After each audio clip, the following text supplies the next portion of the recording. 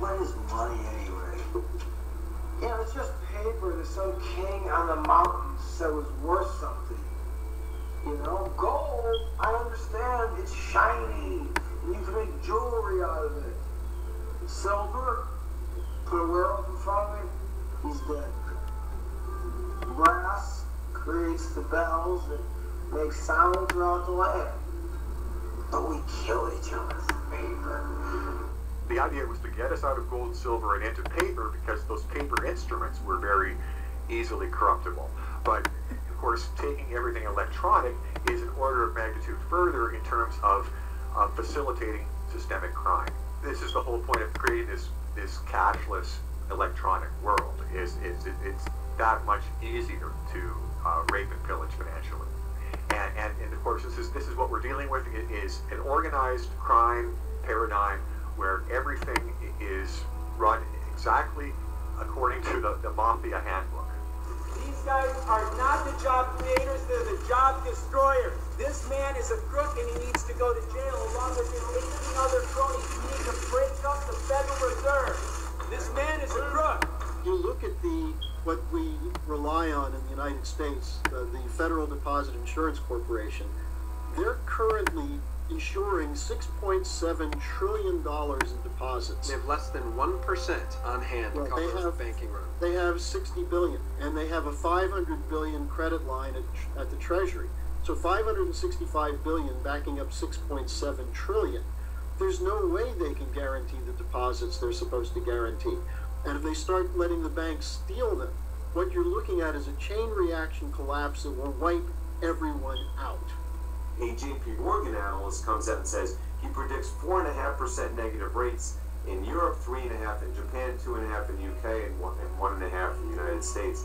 And I said, my God, they are actually planning to hoard everyone into the banks and then take their money. They've all locked arms and said, you know what, we're going to look out for ourselves, we're going to look out for our interests and our partners and those who belong to us, and screw all of you. Screw the American public. You are all a bunch of peasants. You all deserve nothing. You all deserve to die.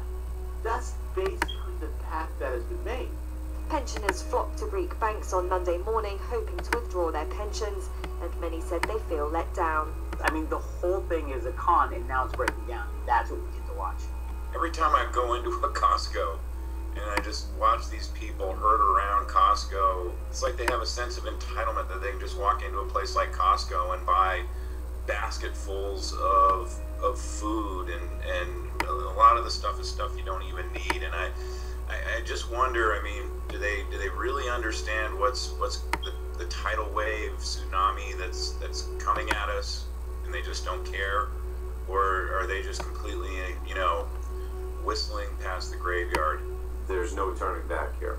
I've been saying for the last week or two, I wholeheartedly believe that the end game has started, that there's no turning around. Central banks aren't going to be able to come in and QE and buy another year or two. I just think that it's all coming apart, and I stand by it. There's going to be disruptions. There's going to be an economic crisis, if not collapse, depending on how bad things get. So, what do? Anybody who has the means or the resources, I would suggest, if you haven't already, start taking control of your financial future and start building a stash of physical precious metal, and at least you can insulate yourself somewhat from the coming financial reset, if, as, and when it occurs. And I do believe it's coming in the very near future. So many are still asleep at the wheel. They're locked in their iPhone. They're undernourished, and they're really not awake.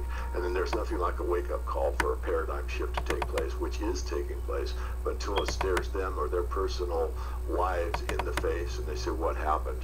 I mean, like, one of my favorite expressions is there's three kinds of people in the world. There's those that make things happen, those that watch things happen, and those that say, oh my gosh, what happened? Unfortunately, in my study view, about 80% of the American population are going to be in that third category. Oh, what happened? But we kill each other for paper. I tell you, man, that's sad. You give me $50, I'll show you my product books.